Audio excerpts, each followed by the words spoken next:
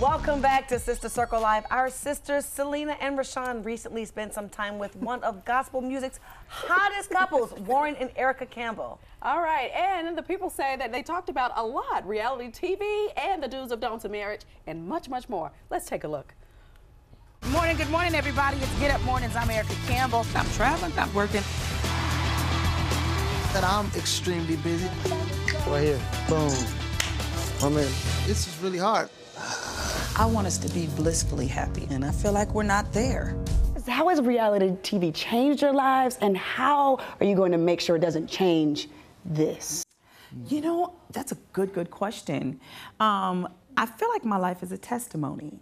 So I'm not embarrassed or ashamed of anything that I've been through, because anything that I'm in the process of going through, for me, is an opportunity for God's greatness to show, for Him to fix it, repair it, teach me something, teach us something. So I look at, you know, us doing the show as our opportunity to reflect what really is happening in a lot of homes. Reality TV ought to be just a public display of what you do privately. Right. You know what I mean? It shouldn't change who you are. You don't change. Some people change for the camera. Somebody, they put on, they dress a little differently. Like, you know, I always wonder, like, why do you have on all the jewelry and the makeup in the bathroom? You just woke up. You brush your teeth, you know, that kind of thing.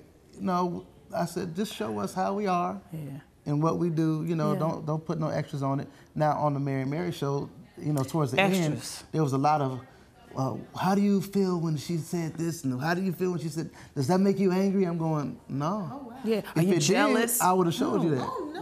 Yeah. Always are you jealous? But I just we couldn't do it anymore. You know, we don't have to do that. It can be argued that the church has traditionally had a tough time tackling sexuality. What is it that you want to impart upon not only the church, but just the world regarding that? You know, I want people to feel comfortable in the skin that they're in. Stop comparing themselves to other people. You know, God did make us sexual beings. This is not an accident. Right. You know, it's all what He created, the beauty of all of this. And so when we understand that power, but include His greatness in it, it's something that's just a little more elevated than this raunchy version of sex and sexuality that we get. It's not cheap. It's not back alley. It's not backseat of the car. It is royal, it is amazing and beautiful. And when people look at themselves like that, their own bodies, especially when it comes to intimacy with their partners, it changes everything. I feel like I'm doing something right. Well, listen. I feel like you're talking about me. Listen. Let's not tell everything. That's great. And you guys have been intentional about being transparent in your marriage. Even in like your reality show, The Campbells, you have this thing called check-ins, which is really cool, I think. How has that increased the strength of your marriage? Okay. Well, I mean, you know, as men, we can really ignore the feelings of our women. Not necessarily intentionally, but, you know, if it's not important to us, we just feel like it ain't important at all. And so what I've learned to do, just by watching my father and watching him just ignore my mom sometimes. Oh, man, but why you... Well, I'm just saying. Because the generation before us informs us on how we're supposed to do it, you know.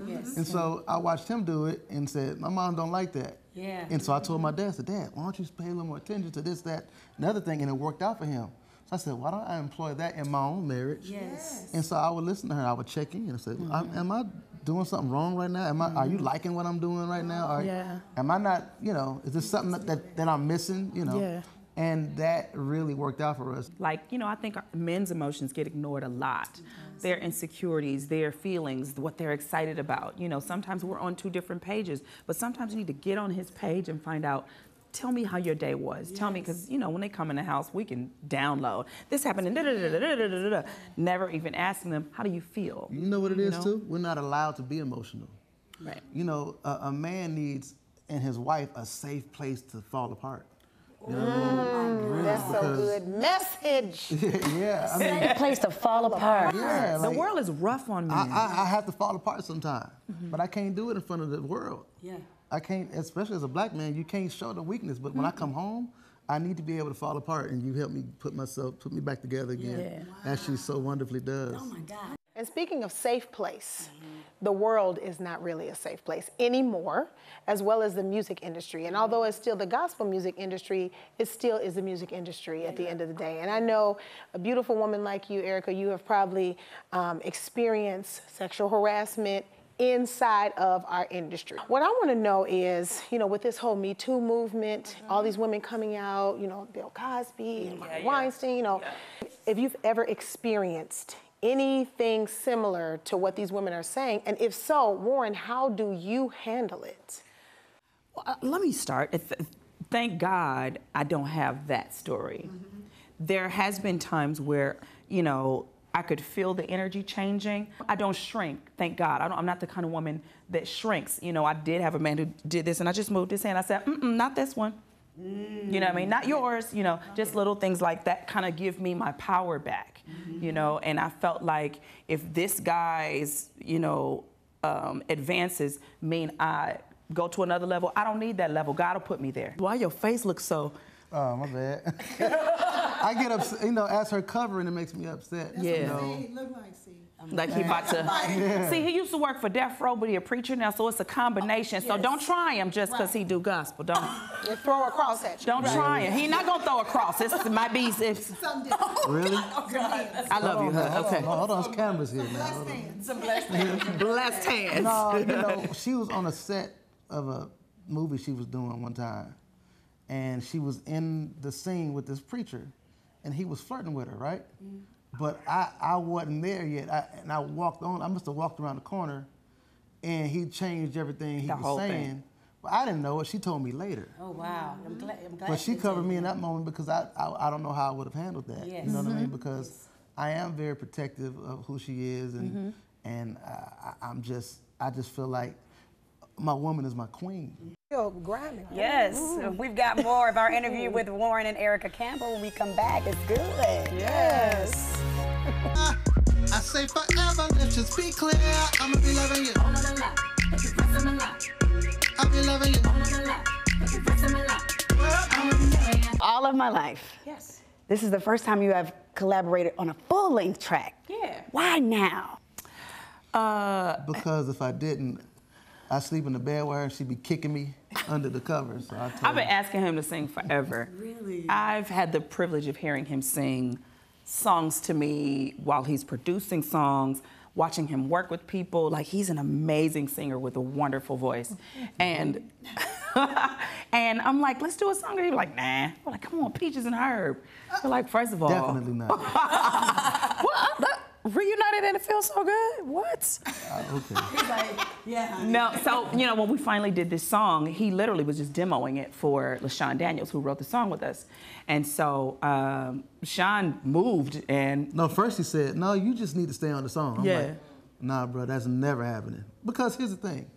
I don't mind singing it, but what's going to happen when they say, okay, can you come perform it? Yeah. Now, I'm not coming to that. Well, what you out of control. Now I'm comfortable with it now. Okay. You know, it's just... You was very comfortable. We saw you in the video, sir.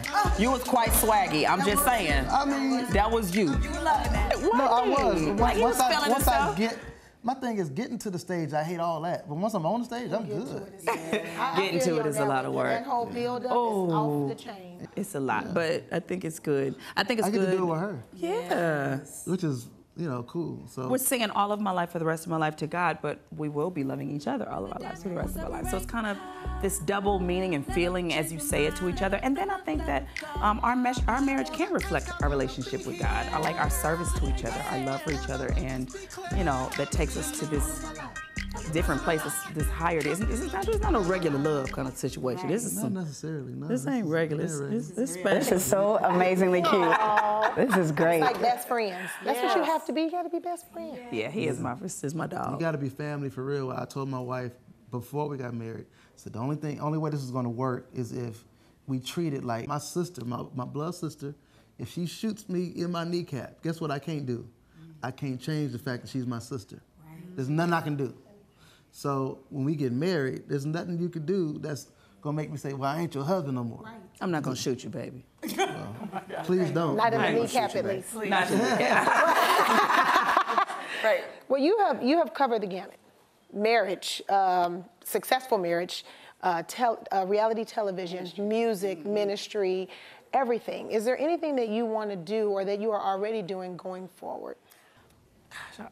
She can't add. Am I greedy? I just, there's so much more to do. She's writing a book right now. I am, called More Than Pretty. And it's about the soul work, being honest, getting past your past, embracing who you are, assessing your village. Like, these are my different chapters, and these are things that I've gone through in my life. And while it looks like, oh, everything's all gravy, a lot of tears in my life, a lot of questions, a lot of why God, a lot of when God. And so, you know, it's more than this shell. It's more than the edited picture that you see. So I cannot wait to share all of this with the world. Well, thank you so much. Absolutely. Aren't they fantastic? Hey, the bomb. The bomb. We love y'all. We love you too. We love the circle. You love the circle. Love the circle.